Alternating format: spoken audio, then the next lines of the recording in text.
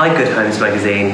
So I'm here to talk about how I've kept inspired throughout the lockdown here in India. I've been travelling India for around 3 months now, and the whole journey has kind of come to an abrupt end here in Goa. I can't actually get home to Britain, so whilst I've been here, I've tried to keep myself and my creative juices flowing. One way I've done that is that at a small homestay that I'm staying at, the landlady kindly gave me one of her white walls. She's gave me carte blanche with what I wanted to do with it, and so I decided I wanted to do a type of wall mural design. I've never done that before. I'm no professional at it. Normally fabrics and cushions are my game, but I've really enjoyed it. Whilst I've been travelling around India, one particular style really stood out to me, and that was the Pachwai, I believe you say, Pachwai art, which is quite notable in Rajasthan. I love the graphic, kind of clean lines to it, which I've used in the sun and the clouds. I like how it's quite clear and very defined. And so when I saw that at a Good Earth store in Jodhpur, I decided that was going to kind of be the starting point for my design. Here in India, cows are so holy, and so it only felt right to include that into the mural. I started off actually with a peacock, which for those of you that know my work, my favourite colours are those deep teals, blues and greens. But with the colour palette that I have, bearing in mind that all the paints that have been used are just from neighbours here, I was just like, have you got any paint at all? And people said, yeah, I've got a bit of this left over and a bit of this left over. Good job that Goa has so many colourful houses, eh? So I've cobbled together all these paints, and that really has just been the palette I can work from. They're quite primary based colours and quite deep and saturated. And so the colours that I've used, for example, in the leaves and the details in the cow, they're maybe not realistic colours, but it's just keeping that palette throughout the whole work. I'm going to show you some points of the piece that I kind of like the most, and just really my thoughts of how I've put it all together.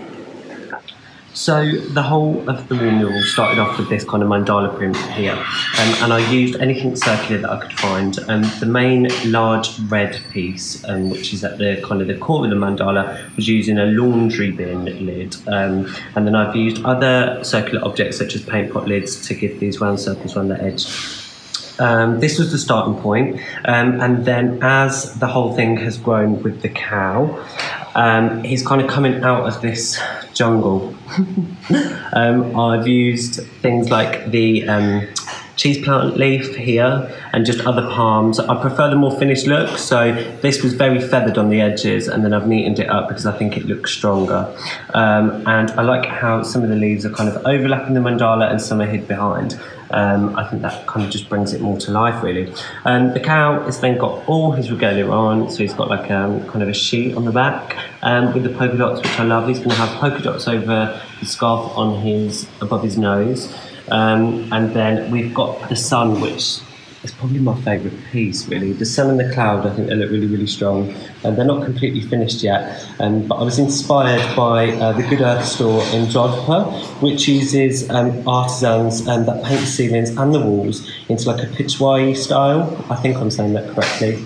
And these have got their kind of the trademark flicks, which look really strong and are quite graphic. So that's why I carried on with the cow having his horns, quite graphic too. I think it works well. So he's peering out of this jungle, and then the plan is that there's going to be a little kind of domed silhouette town that he's looking out to.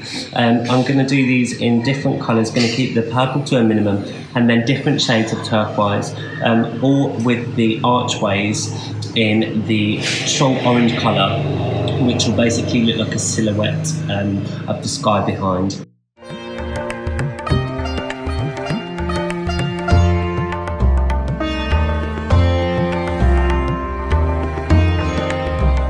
That's really how I've been staying indoors and staying inspired. I hope that you do too. It doesn't take much. Look what you've got around you. See what you can find in your home. Shop your home. If you've got leftover paint, if you've got accessories, try and rearrange them.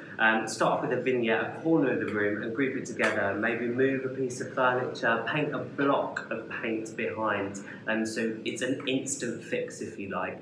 Because after all, at this time, homes are our most important places to be.